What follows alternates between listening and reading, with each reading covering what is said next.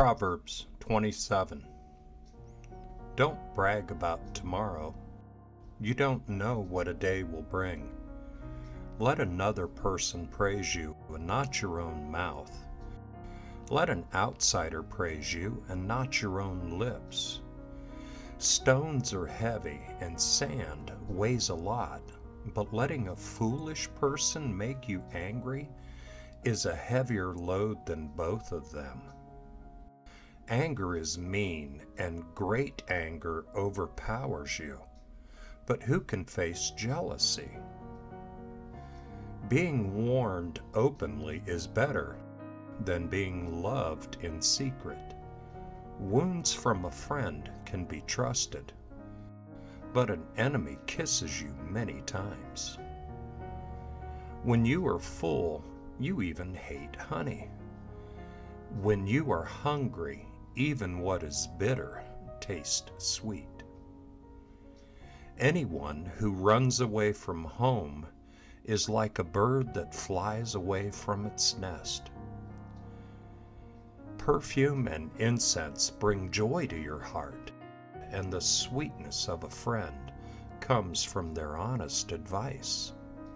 Don't desert your friend or a friend of your family, and don't go to your relative's house when trouble strikes you. A neighbor nearby is better than a relative far away.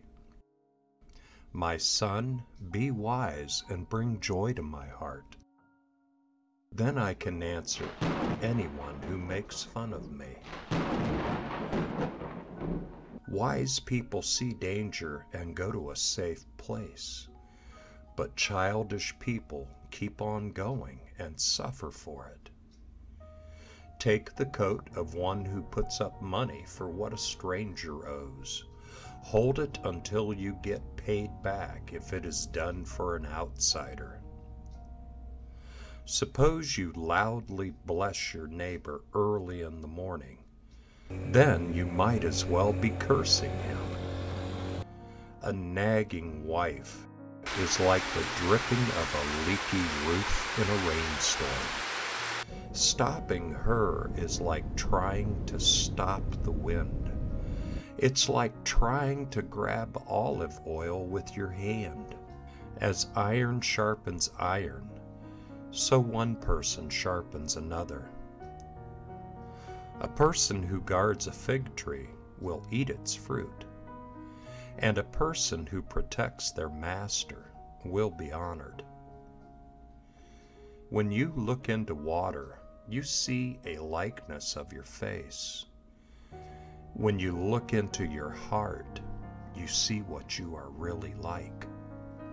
Death and the grave are never satisfied. People's eyes are never satisfied either. Fire tests silver, and heat tests gold. But people are tested by the praise they receive. Suppose you grind a foolish person in a mill. Suppose you could grind them as you would grind grain with a tool. Even then you could not remove their foolishness from them. Be sure you know how your flocks are doing. Pay careful attention to your herds. Riches don't last forever, and a crown is not secure for all time to come. The hay is removed and new growth appears. The grass from the hills is gathered in. Then your lambs will provide you with clothes, and the money from selling your goats will buy you a field. You will have plenty of goat's milk to feed your family. It will also feed your female servants. Lord God, Creator of the heavens and the earth, may your presence touch this person's heart. Grant, Lord, that you would remove from them the cares and anxieties of the day. Lord, reveal to them your will for their life.